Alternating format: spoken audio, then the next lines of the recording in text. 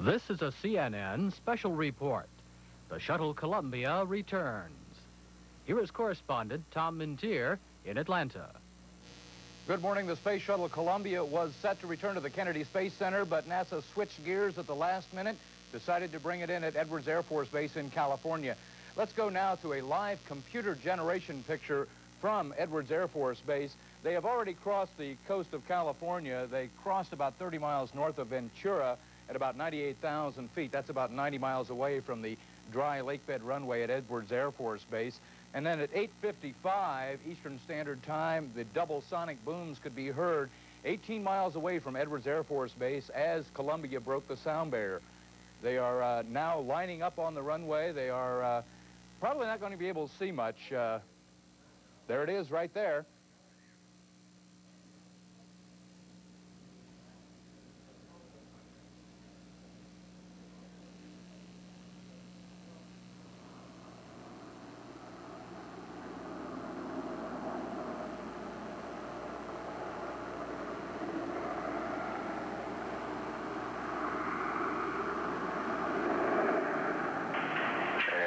Touchdown at mission elapsed time, 6 days, 2 hours, 4 minutes, 9 seconds. Speed at touchdown, roughly 195 knots.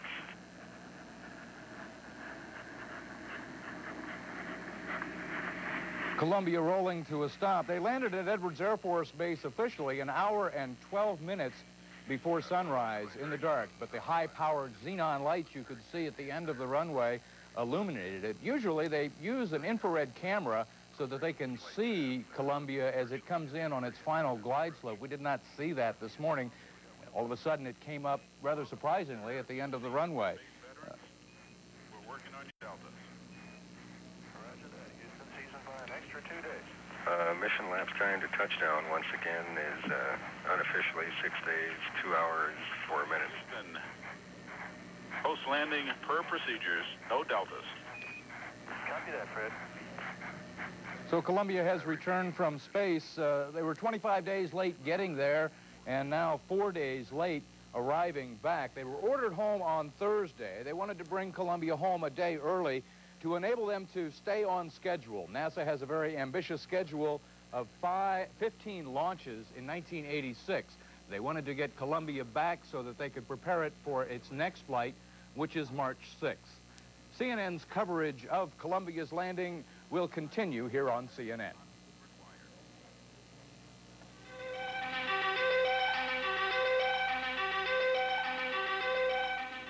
The Space Shuttle Columbia finally comes home.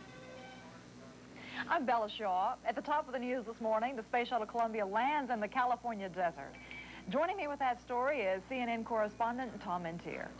Well, they may have averted a risky landing at best at Kennedy Space Center. When they took a look at it this morning, they decided to wait until the last minute before they made a call. They flew the shuttle training aircraft several times over the Kennedy Space Center runway, but they noticed precipitation in the clouds. They had rain in the area, something that NASA will not allow the shuttle to fly through because it will damage the heat-resistant tiles used on re-entry, and it takes a lot of money and a lot of time to repair them and replace them, something NASA has not too much of either.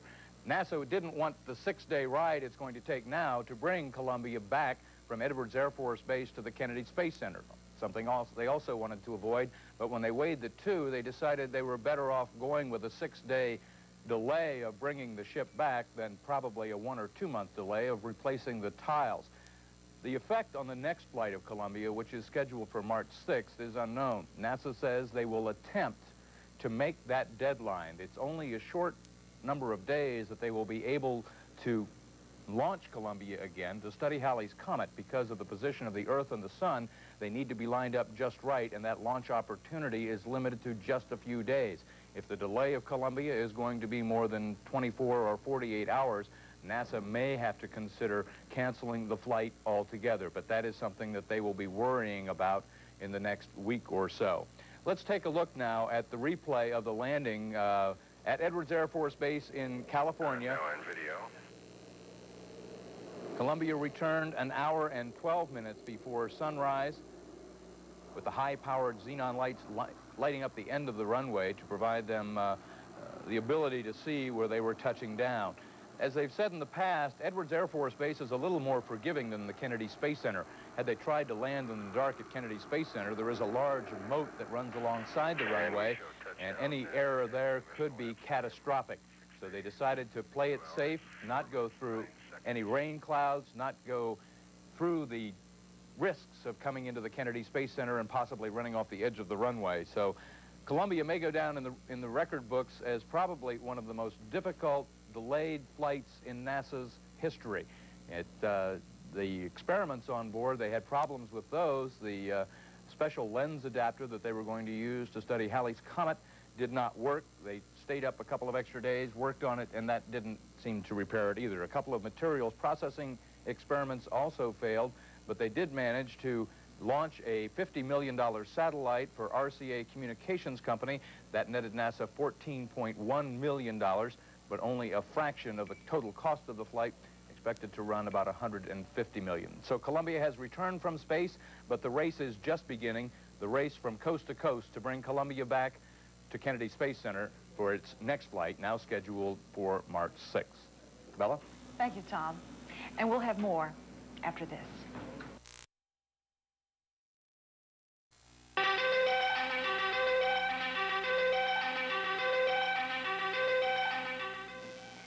I'm Bella Shaw. These are the top stories this hour.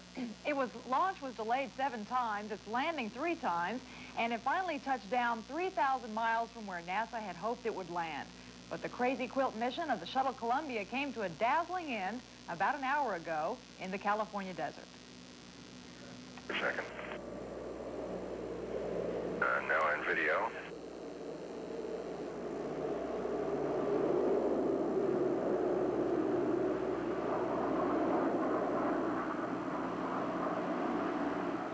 It was only the second time a shuttle has landed in darkness. The Columbia was to have landed at the Kennedy Space Center this morning, but bad weather forced the pre-dawn landing in California. During the flight, the 7-man crew successfully deployed an RCA communications satellite and conducted a series of experiments. But due to malfunctioning equipment, they were unable to obtain clear, bright pictures of Halley's Comet. The shuttle will be transported to the Kennedy Space Center next week to prepare it for its next flight, scheduled for March 6th.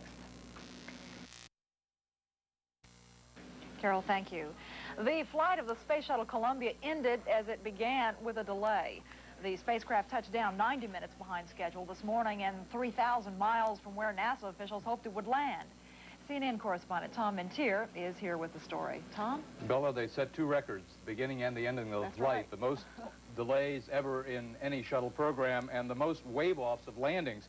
They tried to land at the Kennedy Space Center in Florida, but there was some rain there. NASA made a last-minute decision to go to Edwards Air Force Base in California. It was clear skies, but it's also 6 days away on the back of a 747. Here was the landing this morning, about an hour and 12 minutes before sunrise. You see the xenon lights showing Columbia the way to the runway. About an hour and a half after that, the crew departed from Columbia after their 7 days in space. They look to be in pretty good shape. The orbiter itself is in excellent shape, according to NASA. They say that this is a good sign for Columbia to be in such good shape. This could prevent any more delays and the possibility that they will make the March 6th deadline of getting Columbia back on the pad ready for another launch still exists. There are only a few heat tiles that are missing on Columbia, but other than that, they say it made it through the flight in excellent shape. So the big question now remains, will they be able to process Columbia back at the Kennedy Space Center in time for a March 6th flight? That is the biggest question that they're asking themselves, and Bob Seek, the launch director for NASA, says the chances are very good. We knew that 86 was going to be a challenging year, and the landing at Edwards for the first mission is certainly going to increase the degree of difficulty that we have in front of us, but we do not see it as an impact to our plan for the year of the manifest. What NASA hopes to do is eliminate some of the extra steps that they were planning on taking to get Columbia ready again. They were going to add an extra tank that fuels the orbiter on orbit with electricity. Instead of 3, they were going to have 4 or 5. what they will do is they won't put that tank in. That will mean that the mission to study Halley's Comet on March the 6th, instead of being a 9-day mission, they will reduce it back to a 7-day mission. By doing that, they will be able to save a couple of days turnaround time of Columbia and ensure the possibility, just the possibility, of making it on March 6th as scheduled.